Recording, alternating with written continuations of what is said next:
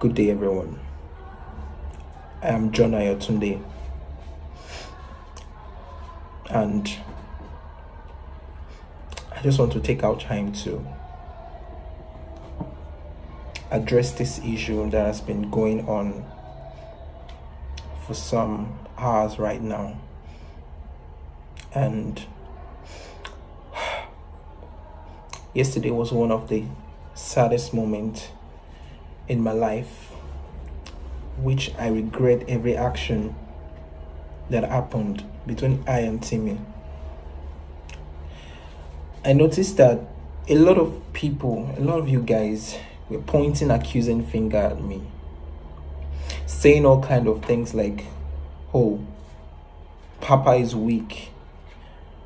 Is Papa even a Christian? His faith needs to be questioned, and all of that.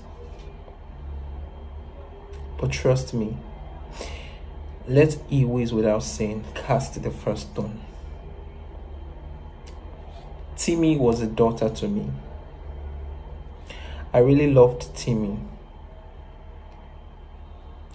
from the angle of being a father, guiding her fatherly, shielding her, helping her to grow spiritually. That was the aim. That was the aim.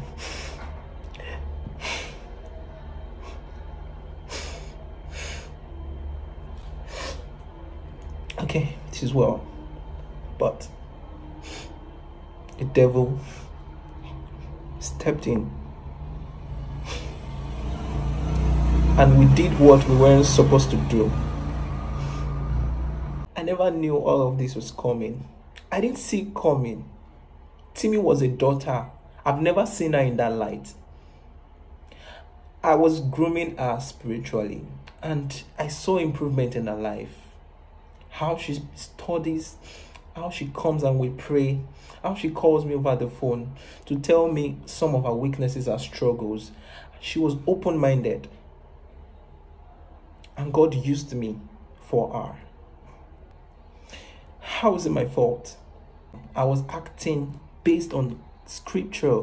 Because 1 Corinthians 9:11 says, it said, if we have sown spiritual things among you, is it too much if we reap material things from you?